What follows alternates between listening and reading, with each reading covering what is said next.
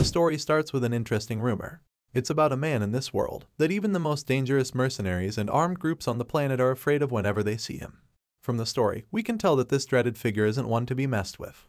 His name is Peter, and he's as dangerous as they come. However, the surprising thing about this killer is that he's an elderly man in his 60s. For many years, Peter was notorious for his ability to kill anyone he fought. But age finally caught up with him, and it looks like things would have been better for him if he had just died years ago. Unfortunately for him, he's now being hunted down by thousands of dangerous bounty hunters, and he has also lost all of the assets he acquired over the years. The fact that he's constantly being chased around is starting to threaten his loyalty to the organization he works for, even though he's basically a legend among them. The scene shifts, and we see Peter standing over a sea of men he killed. There's only one guy left, and he recognizes the man standing before him as the legendary Peter. Even though Peter is wearing a funny mascot head, it doesn't make him any less terrifying to the man. The bloody man admits that he can't understand how Peter is still alive, even when he's being hunted and tracked down by hundreds of thousands of killers. He's baffled that the assassin keeps managing to evade all the people who want to kill him and keeps staying off their radar. Peter just walks towards the man calmly. The man knows he is probably going to be killed, and our hero tells him that the reason they would never catch him, even though thousands of them seek him out, is that the Peter they're looking for is no longer who he used to be. Just then, he takes off the mascot mask, and the man is shocked when he sees the face that gets revealed. The man can't believe his eyes, and even thinks that what he's seeing is impossible. But Peter just casually points his gun at the man while smoking a cigarette, and it doesn't take too much guessing to know what happens next. The scene shifts to 3 months earlier, and we see Peter at his bookstore. He receives a call from someone, advising him to stop ignoring the calls and go in for a hospital visit. The person on the other end then reminds Peter that he will die in less than 3 months. Despite all of this, it doesn't seem like Peter's mind is going to change. We see him gathering his mountain of pills, and afterward, he proceeds to arrange the books in the store. Peter isn't afraid of death, especially since the very word is the name of his profession. He thinks about how he gave the last 50 years of his life to the organization, and admits that he doesn't regret a single thing in his life. He looks at one of the books that teach how to take a portrait photo, and realizes that he's never taken a picture of himself before. That makes the old man look in a mirror while carrying a pile of books, and he sees how much he has aged. A while later, a schoolgirl walks into the store looking to buy some middle school textbooks. When Peter hears her voice, he quickly switches from his dull and miserable mood to a more vibrant, customer-friendly persona. He welcomes her into the store and even cracks a joke. The girl asks if he sells used textbooks, and Peter explains that the store has books from the 1960s to 2020, including books from different countries. He asks her which one she would like, and suggests she get the latest one. The girl explains that she's getting the book for her younger sibling, and Peter surmises that she's probably a student at the nearby high school. He notices that her name tag is green in color, so he deduces that she's a senior, which the girl confirms. The girl is impressed by how sharp Peter is, and asks how he knows so much. He just replies calmly, saying that he knows everything about everyone in the neighborhood. In some cases, that would be a pretty creepy response, but the girl doesn't see it that way. Suddenly, Peter brings out a pack of brand new textbooks, which shocks the girl. She immediately explains that she only has 1,001, and points out that she can't afford all of these brand new books. Old Peter gives her a smile and tells her she can have them because he no longer needs them. The girl tries to refuse, so the old man rips off the plastic on the books so they're no longer brand new. She tells him that he doesn't need to do that for her, but he assures her that it's okay. Peter reveals that he knows how much she adores her younger sibling, just by the look in her eyes. He then tells her that she should be good to them while she still has the chance, and this takes the girl off guard. Peter just tells her that she will regret it if she doesn't. He then proceeds to sort out some other books, and the girl accidentally calls him Grandpa while trying to get his attention, so he tells her she should just call him Mr. Curious to know more about the man, the girl asks him if he has ever regretted anything before. Peter pauses for a moment and tells her that people's regrets tend to increase as they grow older. Suddenly, our hero starts recalling a time when he had to leave his daughter so that she could stay alive.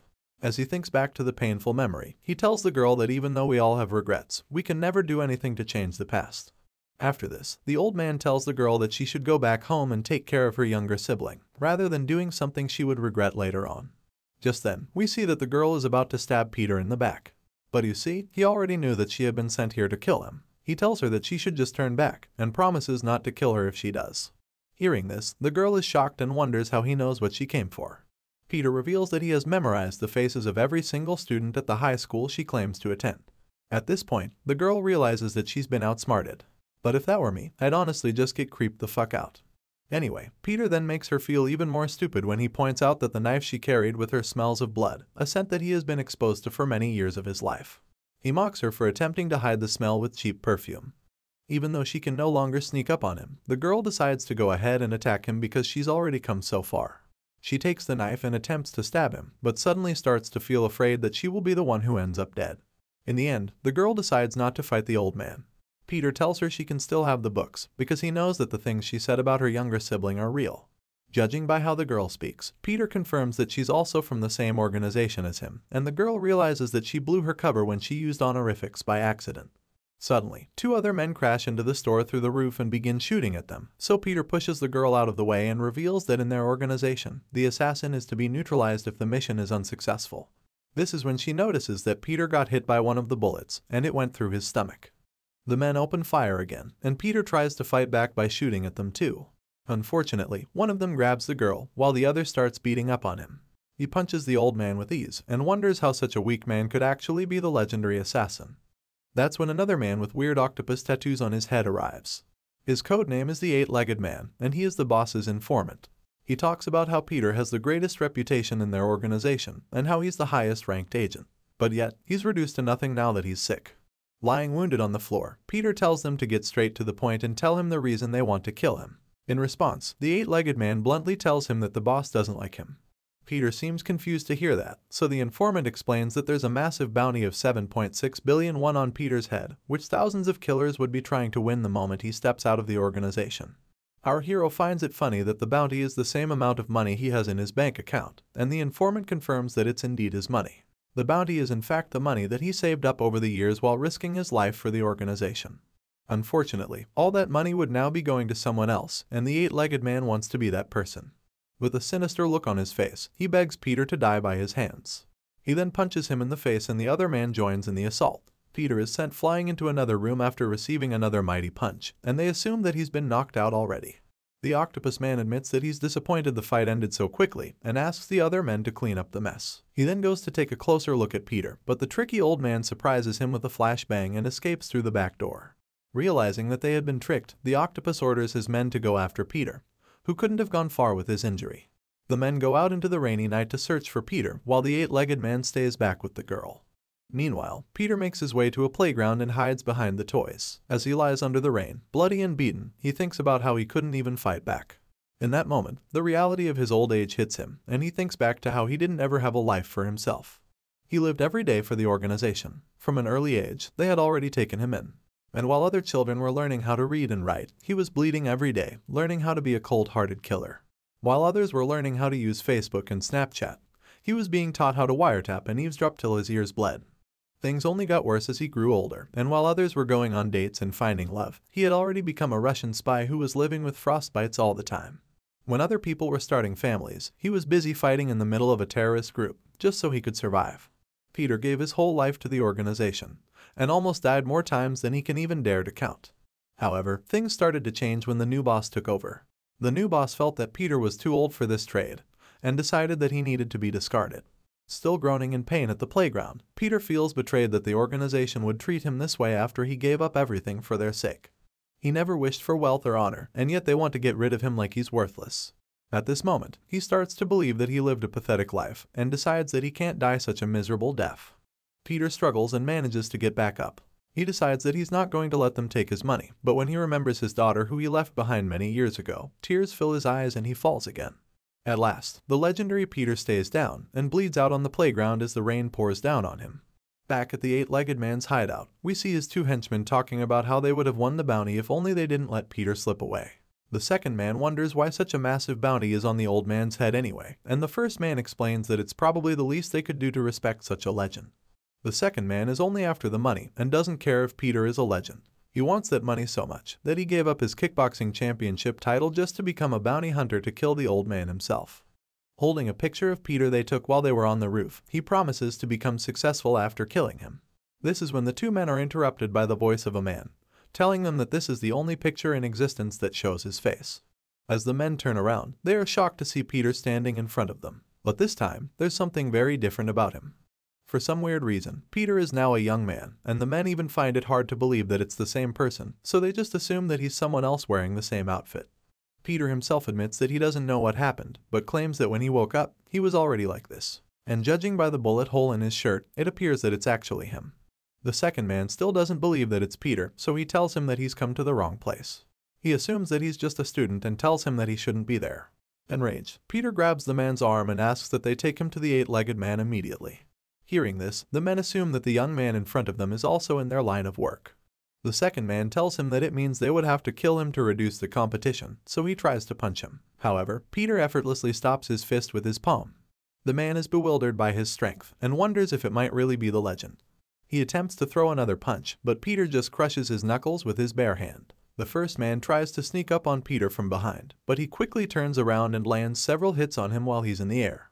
The second man grabs a knife to fight, asking our hero who sent him here, but Peter just replies that the men who master cutlery weapons are third class at best. The man gets confused by this, but our hero continues the lessons by adding that the men who mastered all weapons are second class, while those who can use anything as a weapon are first class. Immediately after saying this, Peter grabs the octopus tentacles nearby and wraps them around his hands to use as a weapon. The man charges at Peter with the knife, but he effortlessly uses the tentacles to disarm him before wrapping them around the man's neck. If the opponent was a girl, we would have all the pieces for some good hentai. Peter strangles the man and flings him into the big pot of spaghetti with the tentacles still tightly holding his neck. The defeated man stays down, asking the assassin about his identity. Peter picks up the picture they took of him and remembers what the eight-legged man told him would happen to him if he leaves the organization. He asks them if that's the only picture they have of him, and when he confirms that it is, he burns it while lighting a cigarette. Now, even if 1,000 men are after him, they'd never find him because the old Peter that they are looking for is already dead. Elsewhere, we see the eight-legged man in his car with the girl as his hostage. He thinks about how it would soon be announced that Peter is wanted, so he wants to catch him first. The eight-legged man reveals that Peter isn't expected to live for much longer and suggests that he show some kindness to his subordinates because of his condition. Meanwhile, Peter leaves the eight-legged's hideout, and later, we see him staring at himself in a mirror while shirtless. He's perplexed by what's happening to him, and how he's suddenly transformed back into his younger self. The bullet wound that was on his waist is now gone, and even the pain he was suffering due to having cancer is gone as well. Even though he has no idea how it all happened, the only thing he knows is that he can't let himself get recognized by the numerous bounty hunters out for his head. He knows that they'll always find the traces he leaves behind, but they will never find the old Peter they're still searching for. He decides to change his clothes, and just then, he overhears two thugs talking. He approaches them and tells them to take their cigarettes outside since they're in a no-smoking area. The thugs try to intimidate him, but Peter insists that they go out. The fat one out of the two just slaps our guy, telling him that he'll let him off the hook since he's feeling good today. Pissed at the insolent fools, the assassin walks away, and the thugs think that he's afraid of them. My guy walks to the door and locks the restroom, claiming that he's going to deal with the thugs quickly. Peter walks menacingly toward the thugs again as they just stand there, feeling confident that they can take him on. He rolls up his sleeves and tells them that he's going to teach them a lesson for not respecting their elders. The fat thug gets fed up with the man, so he tries to slap him again, but Peter quickly lands a lethal right hook on the side of his torso. After he knocks out the first thug, the second one pulls out a knife and tries to intimidate the assassin, asking if he knows who he's messing with. Peter admits that he doesn't know him, but confirms that he's holding his pocket knife the wrong way. The dumb thug is confused, so our hero explains that he will cut himself when he takes a swing if he holds the knife like that. Tired of this bullshit, the stupid thug swings the weapon at the assassin, only to get disarmed with ease. After that, he swiftly hits him on the neck, making him fall to the ground while holding his neck in pain. Afraid and unmatched, the thug begins to fear Peter and asks him of his identity. Peter doesn't know what illegal things the thug does for a living, but he tells him that he'll have to die if he tells him who he is. He then takes all of the guy's clothes and leaves him naked in the restroom, when he swears to do only legal things henceforth. On his way out of the place, Peter logs into his bank account and sees that all of his money has disappeared. Outside, he overhears two students talking about a scholarship, and it makes him remember the place where he grew up. He grew up in a place called the Glory Orphanage, which was operated by a religious facility. It's been 50 years since he left, and now that place has transformed into a massive cartel that spreads its influence in all corners of the political and business world. They now mask themselves as an organization called the Glory Club. It's the same organization he's been a part of for many years, and now he plans to bring it down with his own hands. Elsewhere, we see the eight-legged man going to see a man in a cold chiller where meat is kept. The smug man asks the octopus head if he came here to deal with him alone, and the hitman replies that he's already overqualified for this job. Sitting there confidently, the target responds that the people at the Glory Club are going to die sooner or later if they keep trusting in Peter. But the eight-legged man doesn't seem to be interested in talking too much, he just wants to get it over with. They talked back and forth for a bit, but before they could see any action, the eight-legged man was surrounded by men holding knives.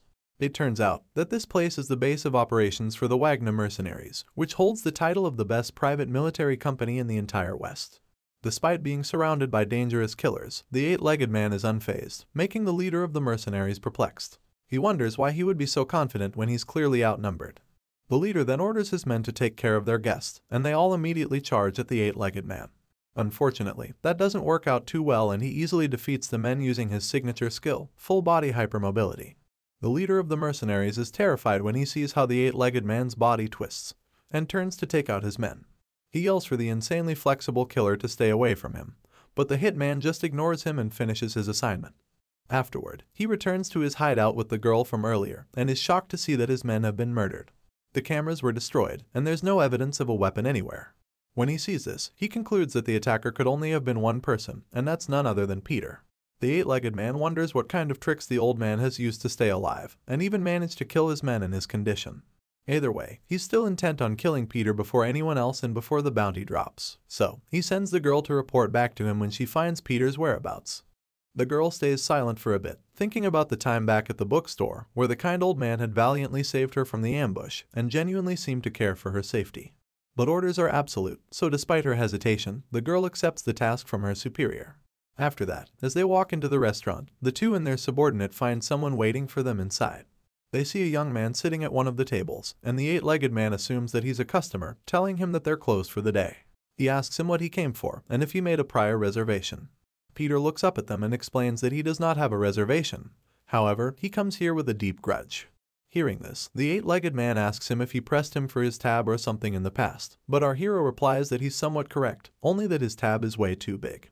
In fact, as we zoom in, our boy glares at the hitman while saying that his tab is about 7.6 billion won. When Peter says this to the eight-legged man, he smiles initially, thinking that it's just a joke. However, fear grips him as soon as he realizes what he's talking about, and he orders his men to lock the doors. He then proceeds to talk with the young man. He deduces that he's connected to Peter and assures him that he won't be leaving the restaurant alive. Even though he wants to kill him, the eight-legged man is curious to know who the young man is and how in the world he knows about Peter. He takes a closer look at him and confirms that he's not a member of their club. Even worse, he doesn't have any information on the mysterious man and has no idea what he's planning. As his subordinate cocks his gun, the eight-legged man wonders if the young man is Peter's secret child or his disciple. But he quickly dismisses the thought when he remembers that Peter has always worked alone. After failing to figure out who he is, he tells the young man that he's giving him a chance to live and offers him two options to choose. The first option is that he reveals Peter's whereabouts and walk out alive, while the second option is that he resists and die with a bullet to his head. Peter just taunts him by pretending to think, before claiming that he doesn't need any of his options. Naturally, that pisses off the octopus head, but our boy has a third option in mind to cool down that temper. With a smug and confident look on his face, he finally announces that his name is Peter. And heavens forbid, none of his targets have ever lived to tell the tale after hearing that name. The story continues, and after telling the eight-legged man that he's the legendary Peter they're looking for, our hero also reveals that he was the one who killed his subordinates.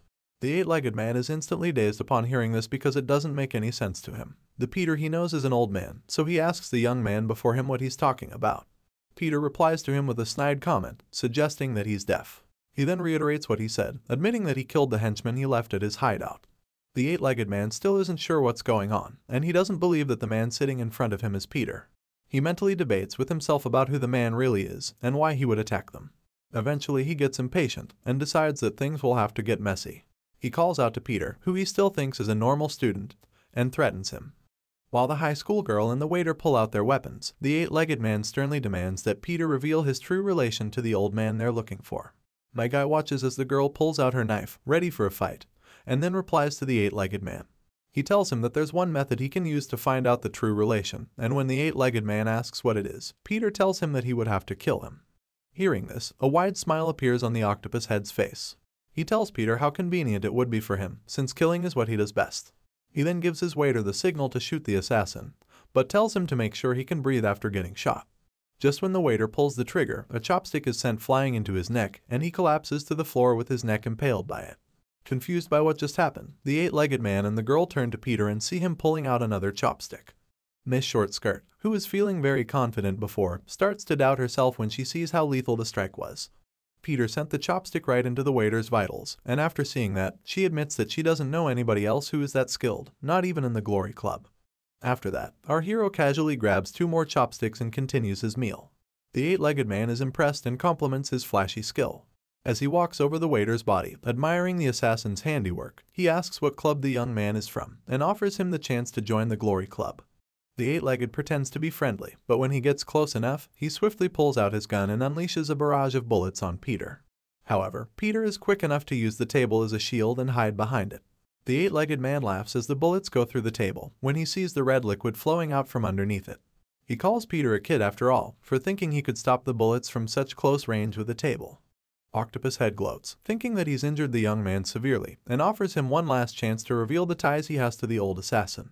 When he doesn't hear any response, he decides to finish the job properly, but when he looks behind the table, he's shocked to see that the red liquid is chili oil, and not blood. He turns around frantically and begins to panic when he doesn't see any sign of the skilled killer. He even starts to wonder if he's fighting some kind of ghost. Suddenly, he looks up and sees Peter hanging from a pillar.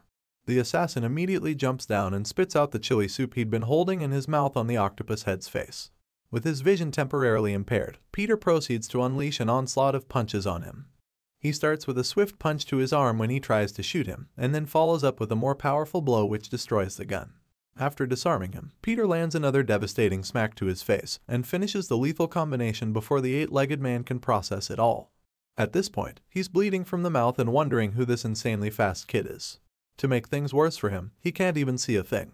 While the 8-legged man is still in a daze, Peter grabs his head with both hands and quickly twists it to snap his neck.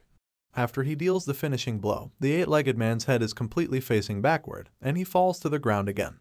As Peter walks away from him, the hitman just lies there in confusion. He thinks about how he'd never seen such a skilled fighter at that age, in all his years of going up against countless opponents. He lies there reminiscing about when he was a young boy. He remembers a time during training when he was told that he would need a special technique he would use to subdue his distracted opponents. At that young age, the 8-legged man had already created a special technique that only he could use. He could pin his opponents to the ground like a mixed martial arts fighter and twist them up until they were begging for their lives.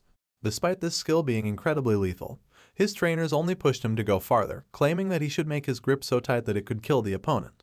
And with time, this is exactly what he did. He was squeezing the life out of his opponents. Even then, his trainer still had one more lesson for him, and it was that he should never turn his back on his opponent, even if he thinks the fight is over. After mastering the art of awareness in battle, the 8-legged completed his special technique, and was certain that he would never lose a fight against anyone. Unfortunately, here he is in the present, lying on the floor, knocked down by a young stranger. But I guess you only lose if you stay down, and the 8-legged man certainly isn't one to stay down.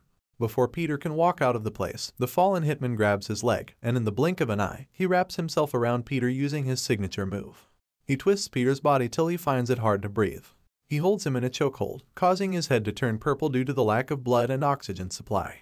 He then tightens the grip and tells Peter that he's been doing this work since he was born, pointing out that he's far more experienced than a newbie like him. If only he knew he was fighting with someone who spent 50 years in the organization. As the 8-legged man gloats about his superior skills and yells for Peter to die, someone calls out to him and brings him back to reality. He looks up, wondering who would be talking, and sees the young man he thought he was strangling, standing unharmed in front of him. Initially, he refuses to believe it, but then he looks back at the person he wrapped his body around and realizes that it's his subordinate who already got killed by a chopstick to the neck. Poor guy. Looking at the face, the 8-legged is stunned, and that's when he remembers that he didn't even notice who he was holding because he couldn't see properly. After the mind-numbing occurrence, he looks up at the young man standing above him in horror. He's been in this line of work for decades, and that's why he's 100% sure that he's going to die at the hands of the skilled killer. Seeing the scary look on Peter's face, the 8-legged man starts to think that he might even be better than the 12 apostles. Regardless, he's not just going to let him kill him like that, so he begs Peter to wait and hear him out. Peter agrees to talk with him, so he gets up to his feet and immediately grabs the high school assassin. He holds her face tightly and offers her to Peter, claiming that she could still be useful to him even though she doesn't have much field experience. The terrified girl, who's already sporting several bruises on her face, refuses to go, but her superior just shuns her and warns her not to interrupt his important negotiations.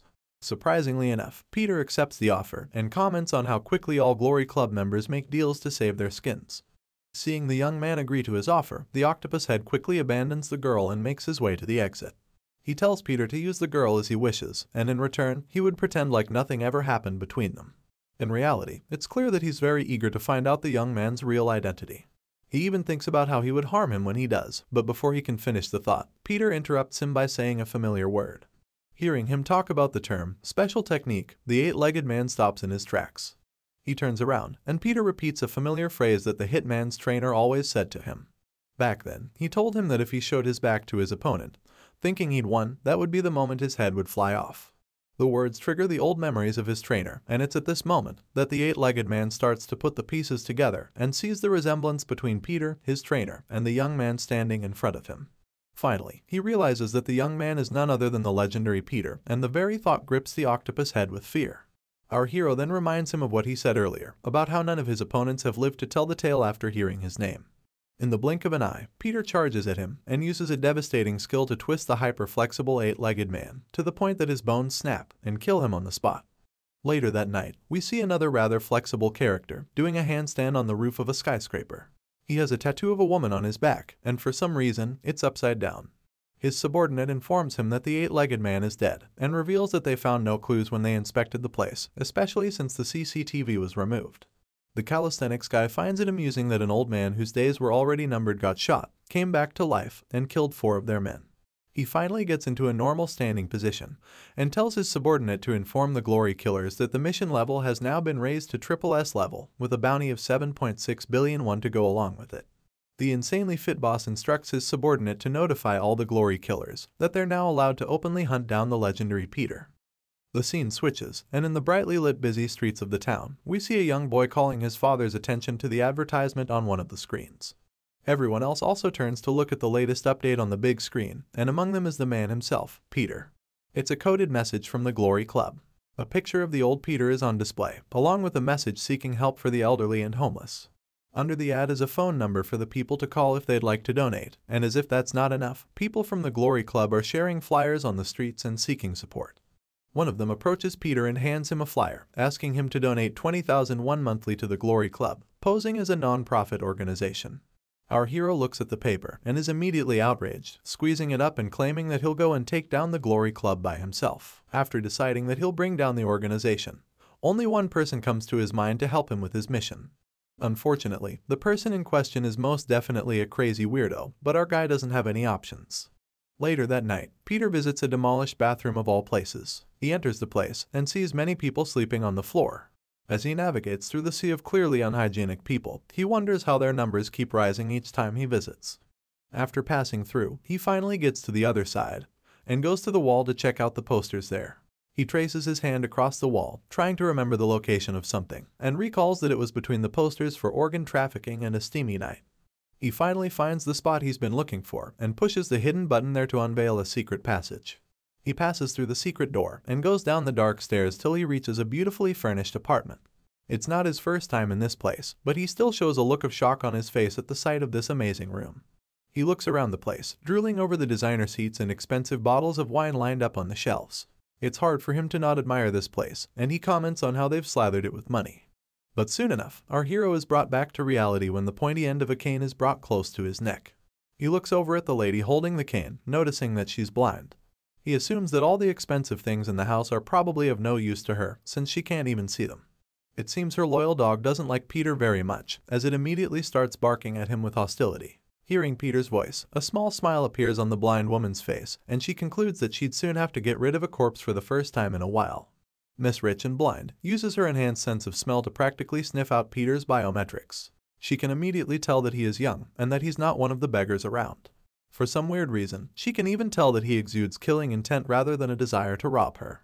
Clearly, she isn't the average weak blind lady, and she proves it when she swings her cane at Peter, suspecting that he was sent by the Glory Club. She's even more accurate than most people with normal sight, but as you'd expect, Peter is just too quick for her, so she keeps missing. She swings her cane again and again, but my man just dodges each attack with great skill and agility. It doesn't even look like he's putting any effort. By the time this wealthy Miss Matt Murdock is done swinging her cane, almost all the expensive furniture in the apartment has been damaged, but the target remains unscathed. She tells Peter that he is slippery like a rat, but he slips and hits his back on the wall. Hearing the thud, she locks her target and uses his mistake to her advantage, while telling him to be careful not to damage her expensive wallpaper. With great speed, she throws the cane at Peter like an Olympic javelin athlete, but once again, he dodges it gracefully. The cane enters the wall beside him, and Peter starts to wonder if the lady is really blind. After attempting to impale him, she lunges at him and prepares to land a devastating kick. She also taunts him for being confused that she's such a good fighter even though she's blind. Unfortunately for her, Peter seems to have had enough, so he catches her midair and grabs her arm and leg before throwing her in anime style. The speed of the skill is so great that it sends her designer slippers and glasses flying. She might be blind, but the look in her eyes when she is slammed on the couch shows that she never expected such an insane power move. However, it looks like she also has some tricks up her sleeve. She pulls out a knife and holds it against Peter's face while he pins her to the couch.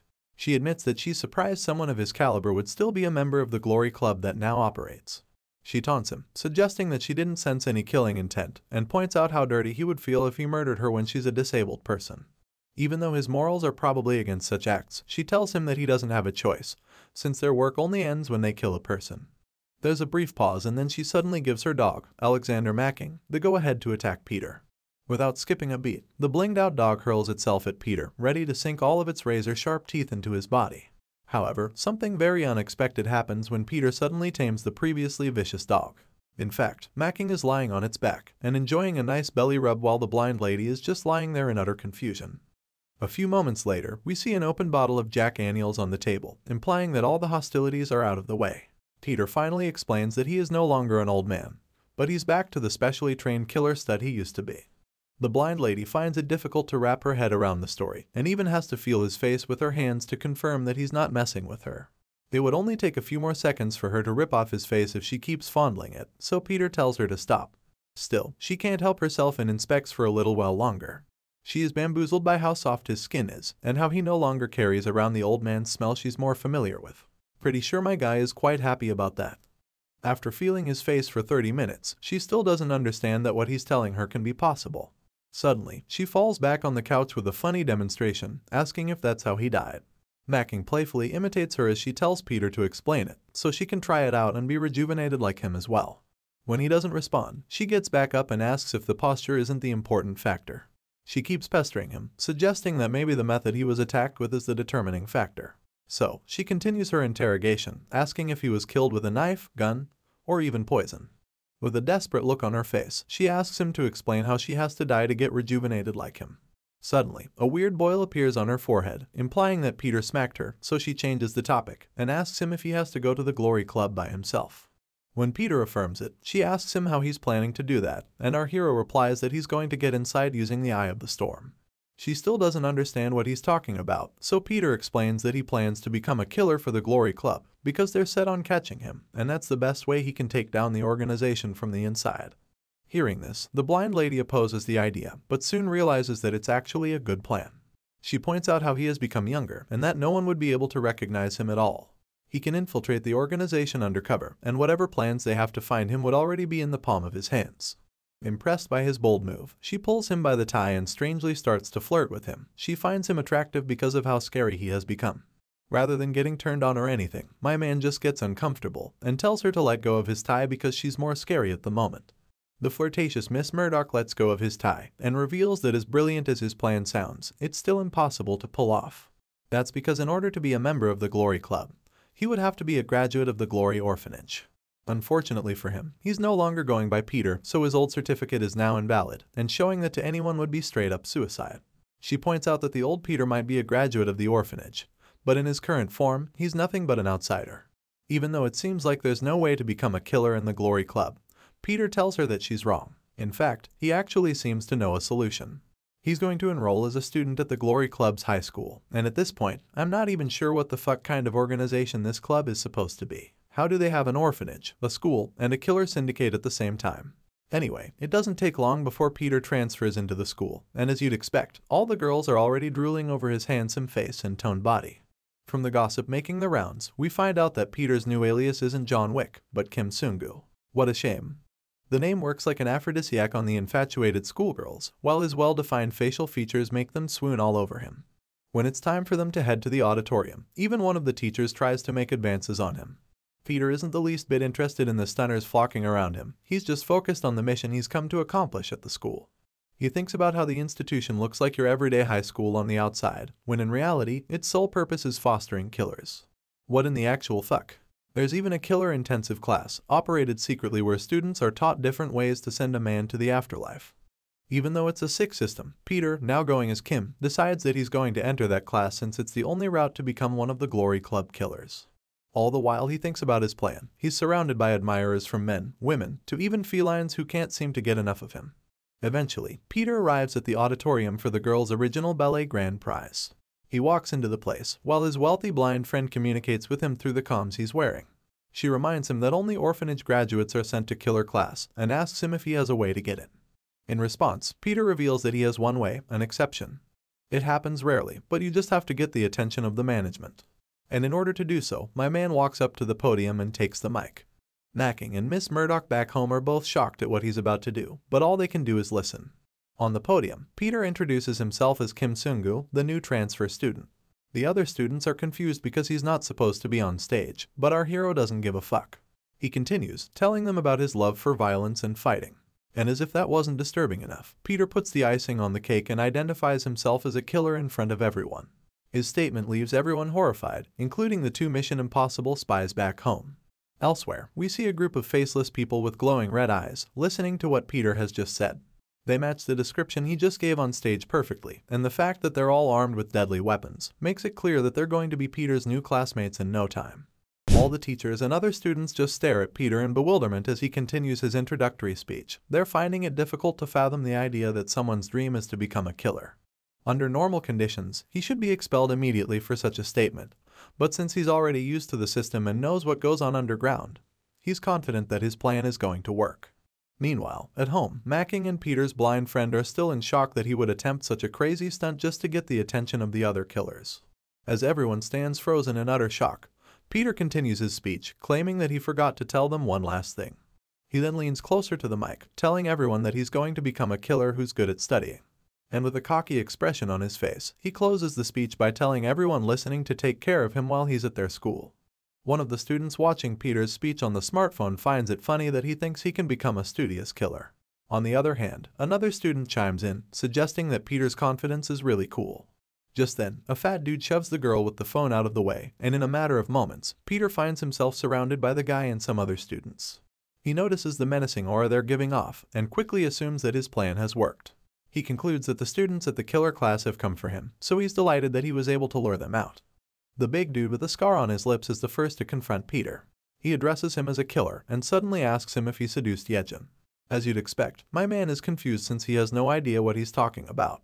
He asks Mr. Scarlips what he's on about, but rather than giving a reasonable response, the guy starts to tear up and curses at Peter. Still confused, Peter decides to just play along, thinking that the whole drama is probably a good setup for him to show his killer fighting skills. He hopes to gain the attention of the killer class by all means, even though he's already created a very crazy first impression. The big dude looking for a fight is actually Jang Yeol. For a very long time, he's been in love with only one girl, and I'm pretty sure you can guess who she is. Yep, it's Yejin. They've been in a very blissful and romantic relationship for a lengthy 22 days. And don't judge him, that's actually enough time to fall helplessly in love. Jang loves Yejin a lot, and has even been crowned Divine Honor High School's best lover for his public display of affection toward his stunning boo. Unfortunately for him, the love of his life got stolen from him that morning by a guy named Peter. Yejin was absolutely love-struck when she laid eyes on this mysterious person, and so, Jang came to take revenge. Without further hesitation or provocation, Scar Lips charges at Peter with clenched fists, attempting to land a killer blow on him. But of course, Peter is too fast for him. He swiftly dodges the hit, before preparing to land a lethal right hook on Jang's face. Jang happens to be quite popular around here because he was able to conquer the whole of Mapo district with his fist. He's clearly a tough guy, and from his towering height, you can tell he's not one to be messed with. However, for the first time in Jang's life, he actually senses death when he sees Peter's fist racing toward his face. As the punch is about to land, Jang closes his eyes and mentally apologizes to Yejin for not being able to protect her. Peter sees his fear and decides not to land the powerful blow on him, and stops his hand to instead flick Jang on the forehead. Granted, his flick also does some damage, but it's a lot better than what he initially intended. Jang falls to the ground, whimpering with his swollen forehead while Peter just stands over him. Out of the blue, a teacher calls out to Peter and runs toward the scene. With a red card in hand, he scolds our hero for fighting. He grabs him by the cheek like an angry mother and asks him what his father does for a living. At which, Peter just replies that his father is dead, which makes the teacher feel sorry and apologetic. Regardless, he doesn't let go of that cheek and pulls Peter away, telling him to follow him as he keeps scolding him for fighting in their sacred school. Jang gets back up and yells at Peter, telling him to let go. It seems his brain hasn't left the fight yet, so another student points out that no one is holding him. Elsewhere, we see the real killer students whose faces still aren't revealed, and they're deliberating on what to do about Peter after his little stunt. One of them suggests that they wait a little longer and find out more about him, while the other agrees with him since he finds the whole thing fun. However, another one just suggests that they kill him to end this mess. Meanwhile, at the auditorium, Peter is still being dragged away by the cheek. The teacher tells him to follow him, and our hero points out that he is already following him. As he's dragged away, some other students just watch and gossip. Some of them find the new transfer student crazy, while others think that he's in his emo phase, which they think is cool. Just then, we see Miss Shortskirt from before, the girl who tried to kill Peter at the bookstore. She sees him being dragged away, and is immediately horrified because she thinks that he's transferred into the school to destroy it from the inside. At lunchtime, we finally get to know that her name is Yoonbil when our hero goes to sit beside her. Not surprisingly, she doesn't want him around her since she can more or less guess his plans, so she gets uncomfortable and asks him why he came here. Peter explains that people kept following him around, and that's why he fled. Afterward, he asks her why she is sitting there. She reluctantly tells him that it's because she didn't have an appetite. Unfortunately for her, my man isn't buying that story because he notices the mountain of food stacked up on her tray. He points out that the food is quite much, but the girl just turns away from him, calling him noisy. Suddenly, she starts thinking back to the night the eight-legged man offered her to Peter as a sacrifice. She remembers how he asked her to tell the organization that the old Peter killed the people there. He told her that she would have to do it if she wanted to live, and made it clear to her that her lie would become her lifeline. The girl reminds our guy that she did as he requested and kept her promise. Afraid of the assassin, she asks him why he's come looking for her after she did her part, but Peter explains that he didn't come particularly to find her. With a mouthful of strawberries and a skeptical look on her face, she asks him if he's come to kill her now. Peter reiterates that he hasn't come looking for her, but that doesn't change the fact that she's very angry at him. Because of him, the organization has been monitoring her every move, so she starts lamenting to Peter. Hearing her complain, he surmises that she's not the kind of person that words easily get to. Yoonbil keeps complaining, so our hero tells her that she should put up with whatever she's going through. He reminds her that the only reason she's even alive and stuffing herself with food at the moment is because he was kind enough to save her life. Despite how upset she is, the girl doesn't stop eating. She snaps at Peter, claiming that he didn't save her and that she survived on her own. Seeing the rage in her eyes, the handsome assassin finally lets go of the topic and accepts her claim. However, she doesn't stop there and continues to lambaste him, telling him that he doesn't know anything about the organization. Yoonbil tells Peter that she has no idea how scary the place is, and on top of that, she claims that he doesn't even know who she is. Her rant goes on, and she tells him that he's just an outsider, claiming that he won't be able to do anything that affects the organization. Even while she was ranting, Yoonbil somehow managed to finish the pile of food that was on her tray, and while Peter is still moping, she gets up and starts to walk away. Before she can leave though, our boy tells her that she can help him shake up the organization, but she doesn't see any reason why she should. To convince her, Peter tells her that they're on the same boat because they both don't know anything, and says that he's counting on her. He calls her Yoonbil at first, but then changes his mind and addresses her as Lee Yuna. Hearing this, the girl stops in her tracks and turns around, shocked that he knows her real name. I guess now she knows that our boy knows more than she thinks. However, when she turned around to look at him and probably ask him how he knew, Peter was already gone. The scene shifts, and we see the students of Divine Honor High School getting pumped up for the athletic competition. We see a student named Jonathan running a sprint race, and he's popularly regarded as the Usain Bolt of the school. He's also the current 400-meter sprint record holder. But now, there's a new sprinter in town who's not only going to smash his record, but also end his career. As Jonathan runs with all his might, Peter casually and effortlessly breezes past him. After the race, our hero receives cheers from adoring fangirls, while a sobbing Jonathan is being comforted by Jang on the sidelines. All the while, one of the killer students watches everything from the bushes. Later, we see Peter acing an eye test.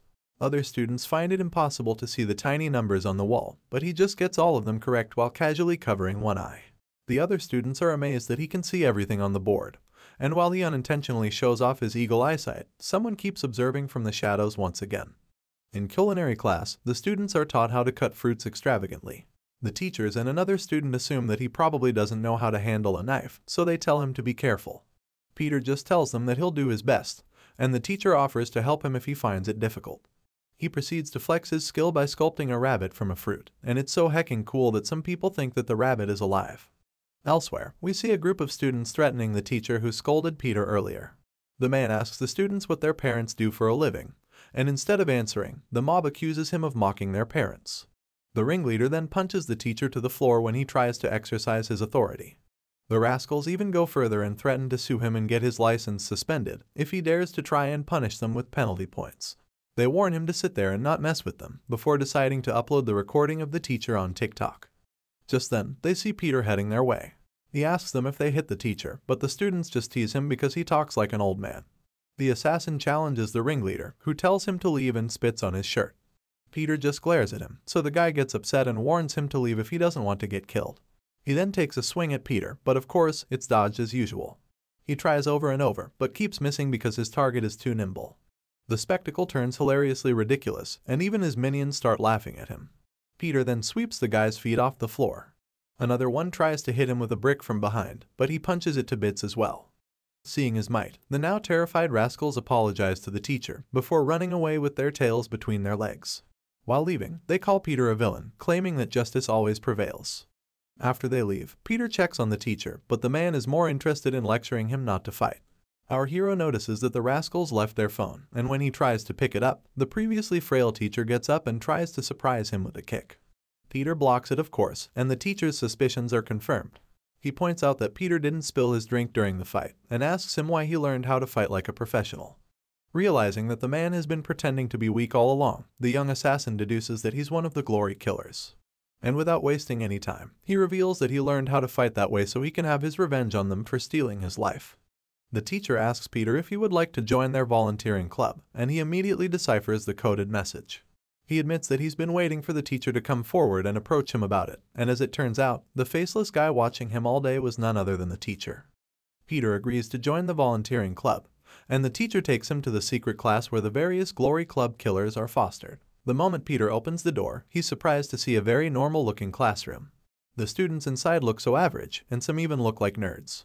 The teacher says that this is the place where they raise killers, but our boy is just disappointed by everything he's looking at. The teacher then takes the podium and introduces Peter to the rest of the class, telling them that he's a new volunteer who will be working with them going forward. When Leona sees him, she's visibly horrified that he has already made it here. She wonders why he came, and when she catches him looking at her, she prays in her mind that he doesn't say anything to her that would blow her cover. Thankfully, he just gives her an awkward wink. I guess the old man in him is still very much active. But unfortunately, Yuna finds the wink more scary than awkward, because she's afraid that it means he's going to kill her. Peter looks back at the rest of the class and introduces himself properly, thanking them for the warm welcome. He says this with a gentle smile, but in his mind, he thinks about what an ordinary place it is to raise future killers. The thought is interrupted by two students, who appear to be the bullies of the class. They don't seem to like Peter very much, and make it clear that they don't care what his name is. Our hero just takes a closer look at the guys, and is relieved that they look fit, unlike the rest of the class. The more talkative guy among the two, with weirdly cut ears, is named Dako Hyun. He's from the organization's orphanage, and his special trait is speed.